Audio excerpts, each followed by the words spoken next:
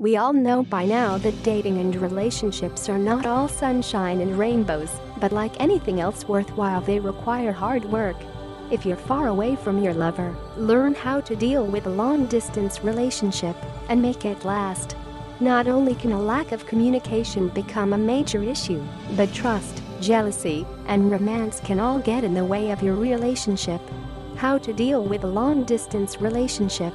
Before I offer you tips on how to make your long-distance relationship not just work, but also thrive, I want you to answer one question. How long will your relationship be long-distance? If you are in a monogamous relationship with someone, and you are planning to spend your lives together, a long-distance relationship has a goal. There is a light at the end of that long-distance tunnel. But if one of you is taking a job somewhere else, and you don't know the end game, it probably won't work. As much as we may want it to be, life is not a romantic comedy. If you are in a long-distance relationship, your partner won't take a red eye to you in the middle of the night to profess their love and announce they are moving across the world to be with you.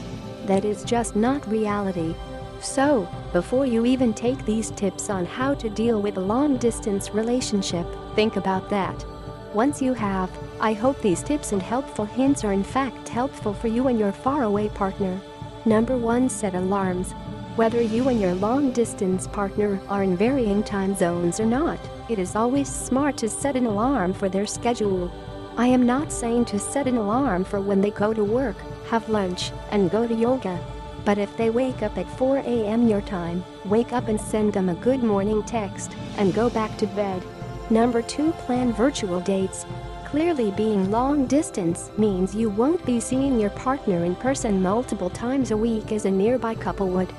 So, plan virtual Skype or FaceTime dates and stick to them. If you video chat every Monday and Wednesday, don't cancel. Number 3. Plan real dates. When you do see each other, whether it is on the weekends or once every other month, make plans. Don't just wing it. You want to get the most out of your time together. So do what you love the most. Of course, you will want private and intimate time, but plan dates, outings, or activities like you would if you lived near one another. Explore each other's cities and see where you may end up potentially. Number 4. Talk every day. Missing just one day of communication can throw a long-distance relationship off. Long-distance relationships are already at risk for a lot of hurdles, but missing out on your daily check-ins just to say I love you or good night can mean a lot more than you might think. Number 5. Make the most of the time you have together. As I said about planning dates, make the time you spend together count. Now, I don't mean put a ton of pressure on yourselves to make the time perfect. That is unrealistic. I know in a long-distance relationship you look forward to your rare time together and put a lot of effort into it.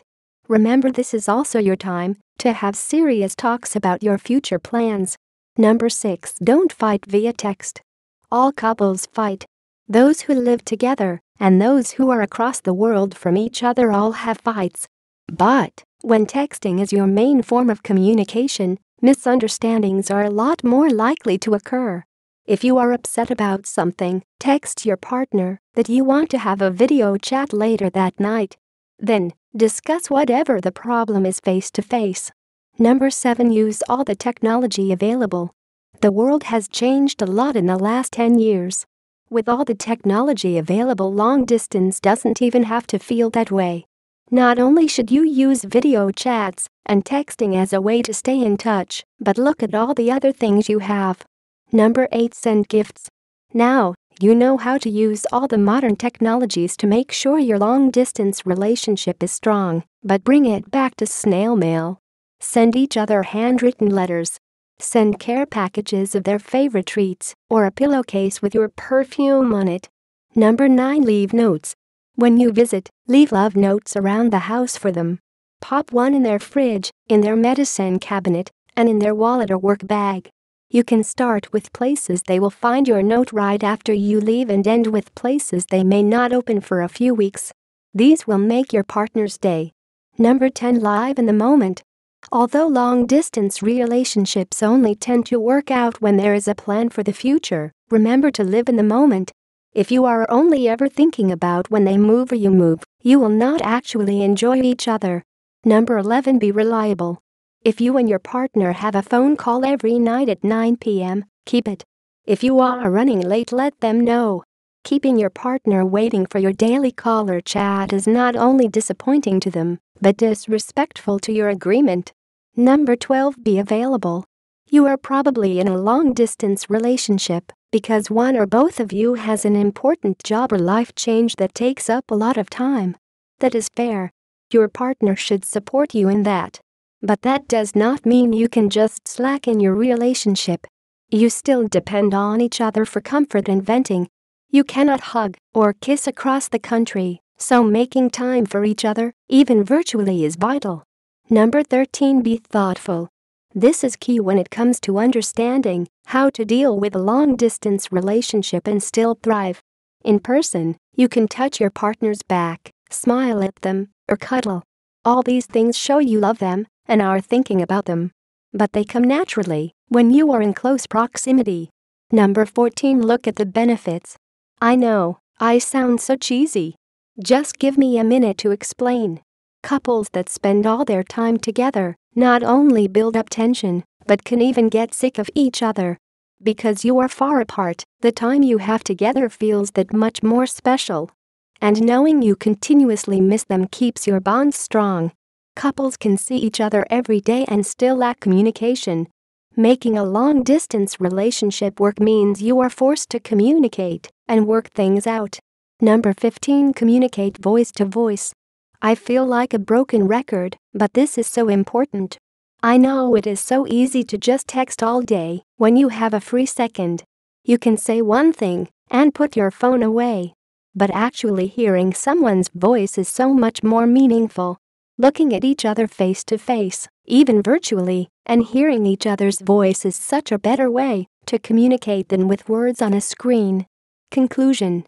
Hopefully, you will not need these tips on how to deal with a long-distance relationship for much longer because you and your partner survived your distance and are together romantically and physically. For more dating, relationship, love, romance, and everything else you want to know about marriage, and to stay up to date with my latest videos and amazing dating tips, make sure you subscribe to this YouTube channel by clicking the subscribe button, and do not forget to press the bell icon to never miss any notification. Thanks for watching. You can also visit hdmacarelationshipwork.com for more dating, relationship, and marriage tips.